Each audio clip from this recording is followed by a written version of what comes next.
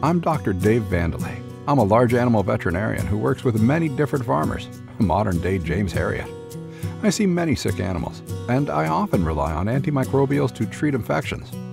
But treating certain infections has become more difficult because of antimicrobial resistance, an issue driven by widespread use and, in certain cases, overuse of antimicrobials around the world.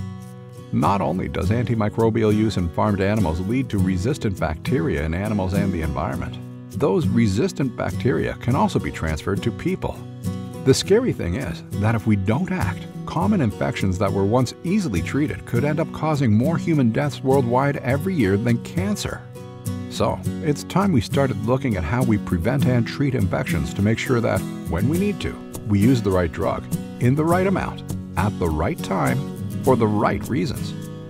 We need to practice the 5 R's of antimicrobial stewardship: responsibility, reduction, refinement, replacement, and review.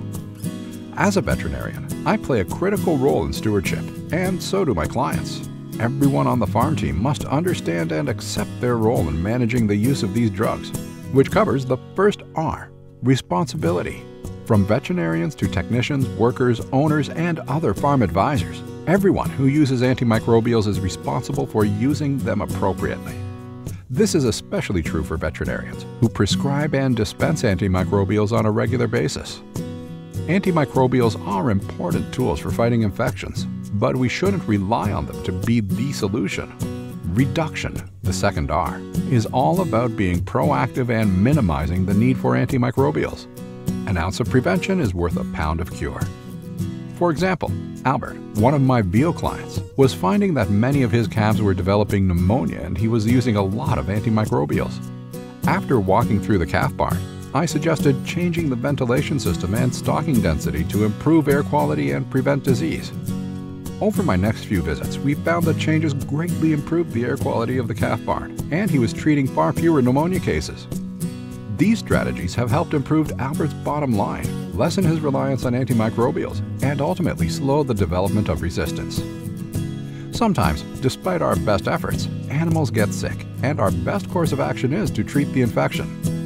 This brings us to our next R, refinement. As a veterinarian, it is my job to determine the cause of illness and, if necessary, select the most appropriate antimicrobial to use. I work with my clients, like Vicky here, to develop and establish standard operating procedures for common illnesses.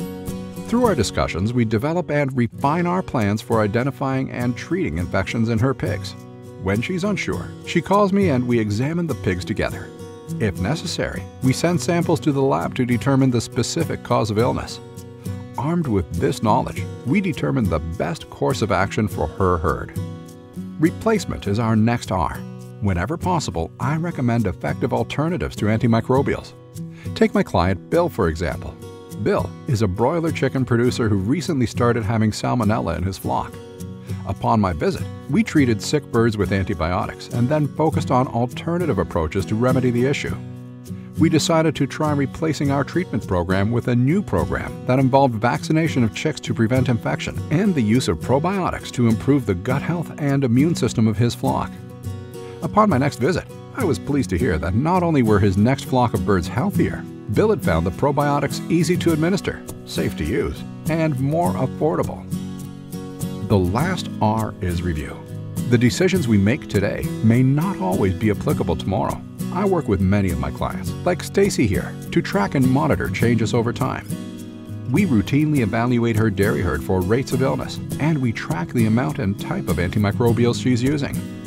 We also hold quarterly management meetings to discuss this information with her staff. Not only do these discussions act as useful checkpoints to evaluate how she's doing, they also confirm that the actions she's taking are leading to the best possible outcomes for her cattle. These stewardship principles are the roadmap for preventing resistance and ensuring the optimal health of all farmed animals. Anyone using or prescribing antimicrobials has a role to play in this global issue. Like one of my professors used to say, we're all in this together.